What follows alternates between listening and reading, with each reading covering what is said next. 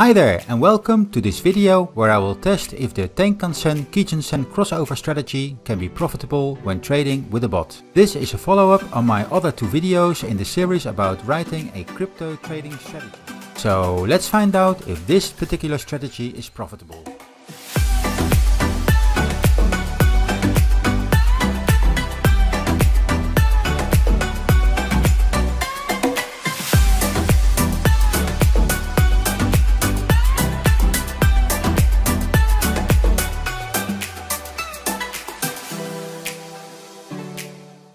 If you have followed my channel recently, then you already know that I am busy with a video series about writing a crypto trading bot strategy. In those videos I explain the way I create a strategy with the help of data science tools like Python, Pandas and Jupyter notebooks. Hopefully these will give you enough information to start your own journey in writing your own strategy for crypto trading. And in this video I will test if the Tenkan-sen Kijun-sen crossover strategy to see if it's actually profitable and how its performance is in comparison to other tested strategies. And as a special additional feature, I also added the possibility to go short during bear trends. This was a much requested feature, and with these videos I got the opportunity to make my own strategy that also can have short signals. However, it's not just a simple matter of creating signals for going short, but I also had to change a lot of other settings in my bot to make this simple feature work. First of all, I had to change the config file of the bot to make shorting possible. Luckily for us, the Freqtrade site is an excellent source of information and there are clear instructions how to make the bot go short. In my case, I first had to change the config.json file on 2 lines. And to be precise, I had to change the trading mode from spot to futures on this line, and on the second line I had to add the isolated option to margin mode. At this moment these are the only 2 settings you can do in the bot, but in the future there might be more modes, so we have to regularly check the Freqtrade documentation for that. The next step I had to do is download futures data from Binance. It appears that the spot data lacks some additional information to make the bot go short, so I had to download that data as well. With this command I tried to download the same time range as the usual spot market backtest data. But I only could download a shorter time range for backtesting futures. I guess that because of the relatively recent addition to trade with futures on Binance, the data range for backtesting is also smaller, unfortunately. And because of that, the last thing I had to do is disable some pairs in my config file, because simply there was no futures data for them. If I kept these enabled, then backtesting with futures and short signals simply did not work. So again I commented these out. Anyway, I ended up with a new futures directory in my Binance data directory with these files you can see on the screen here. And with all these additional requirements for my setup, I could finally backtest this Tenkan Kijun crossover strategy. This Tenkan-sen Kijun-sen crossover strategy is very simple but hopefully effective. The entry signals are as follows. The price should be above the Tenkan-sen and Kijun-sen, and then there should be a crossover of the Tenkan-sen above the Kijun-sen. The exit signal is the price dropping below the Tenkan-sen, which also acts as a trading stop loss. And the entry signals to go short are the reverse of those long signals. The price should be below Tenkan-sen and Kijun-sen, and there should be a bearish crossover of both of these indicators. And then the exit signal is when price crosses above the trailing stop loss Kijun-sen indicator. And because of the other videos I made, this time I will not go into the strategies code. If you want to know more about the code, then please watch those other videos. And you will see a link pop up in this video right about now. In that file I created a couple of functions that determine the direction of the trend, the position of the price in comparison to the Tenkan and Kijun-sen, and the exact signal to go short or long. So enough said about that. Let's just begin with the backtest section and see what the results are.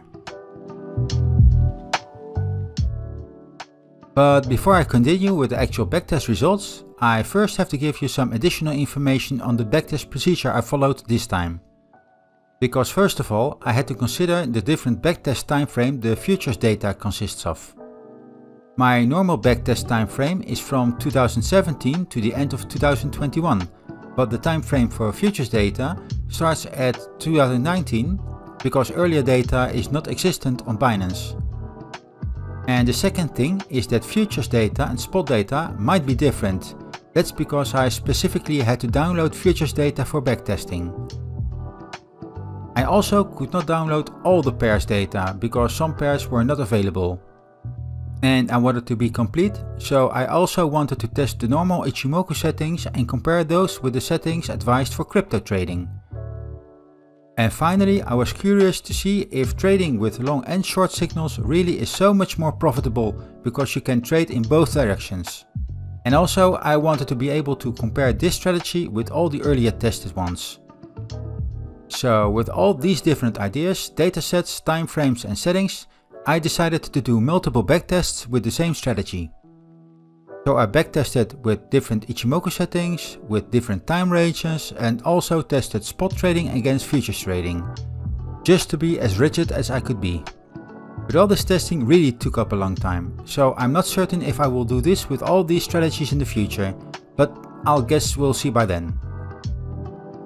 Anyway, let's first test the futures dataset with the different settings to see what could theoretically be the best bot trading strategy for the future.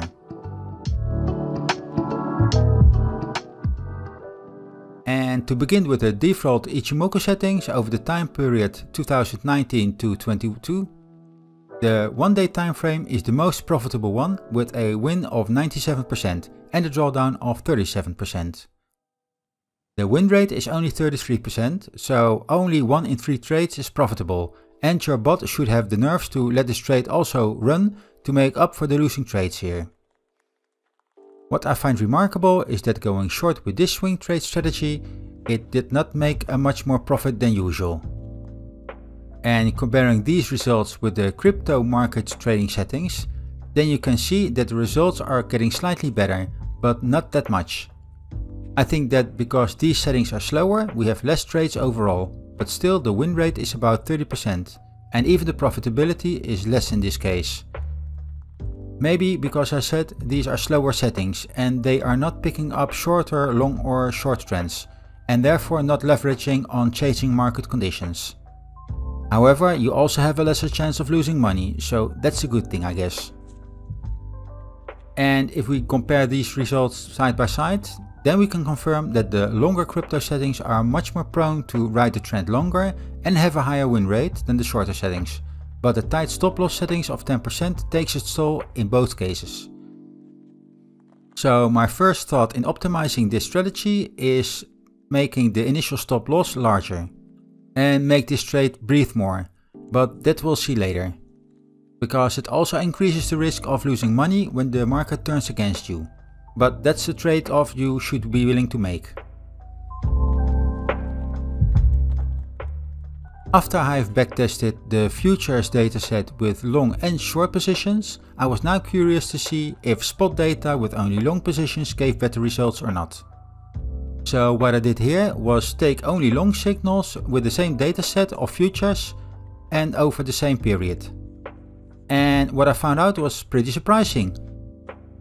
Because spot trading on the same period as the futures trading earlier have resulted in much higher profits. So only going long in the same period would theoretically give me more profits than longing and shorting in the same time. And also the drawdown is lower and the win rate is higher than with shorting positions, which is pretty amazing. And finally also, going long is much more applicable to different pairs. So all in all, you have a much better chance of gaining and keeping profits by only going long and not shorting at all. And this was also on the original Ichimoku time settings. So let's change this to crypto optimized to see what the results are then. And here also some surprising results. The profits are much more lower than expected. But then again, as I can see from the amount of trades and the corresponding win rate, these slower settings are not following the market close enough to jump in on every trading opportunity to make. It waits longer and therefore does not make many trades. But the trades the bot does are good because of the win rate and lesser drawdown. Nonetheless, considering the risk factors and the profits I want to make and keep according to my scoring system, this should be the strategy to follow if you compare all these different results so far. So again, going long only with these settings have the highest probability to make and keep money. Now for my final backtest, I wanted to know if this TSKS crossover would perform better or worse than all the other tested strategies I did earlier. So this time I changed everything back to normal and let my machine run again to see the results. And sure enough, again I had another set of surprises. Because this time the original Ichimoku settings performed way better than the crypto settings I show you later. But these results do not lie. A profit of 529% is very nice for such a simple strategy like this. And also consider the drawdown of only 25%. And more than half of the tested crypto pairs respond well to this strategy. The win rate is still disappointing though, but I think that for swing trading strategies on this time frame, it's almost inevitable that you get some false signals. As long as you catch the major trends, it should end up fine. And if you consider the crypto optimized settings on this page, you see that the differences are not that great if you consider the win rate and applicability. Only the drawdown is lesser, but then again, you are not riding every opportunity with these settings, so the chances of having losing trades are also lower. Now I have only one thing to find out, and that is the hypothetical result if I would optimize this strategy parameters with a hyperopt function. So let's continue with that.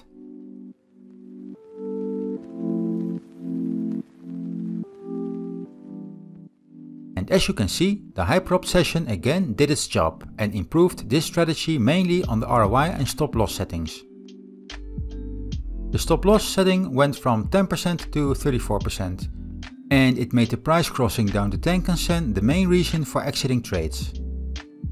ROI became the main reason to exit trades with a win, and that's exactly according to the written down strategy in an Ichimoku book this all comes from.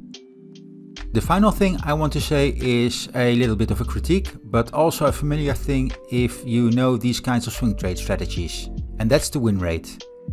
Because a win rate of below 40% is disappointing, and that's also mainly one of the reasons why this strategy scores worse than expected. And this proves again that you still have to trade with small amounts of money to catch each trade, because you never know which one is winning or losing. Anyway, with knowing this, let's see where the strategy ends in the overall strategy league. And that is on the 19th spot. From all these lower ending strategies, it has one of the lowest win rates, which also causes this one to score an extremely high risk of ruin.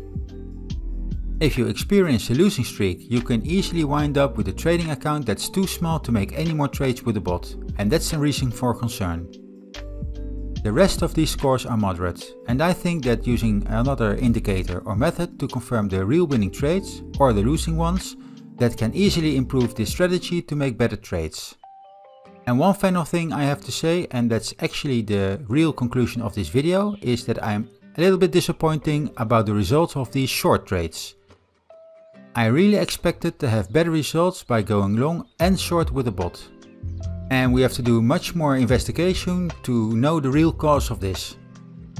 But in hindsight, I can also imagine that there is a higher chance of having trades that can be stopped out in both directions. Which of course can be devastating in ranging markets, because they will draw your account empty before you'll know it. And because you have long and short trades, you can be stopped out in both directions with this.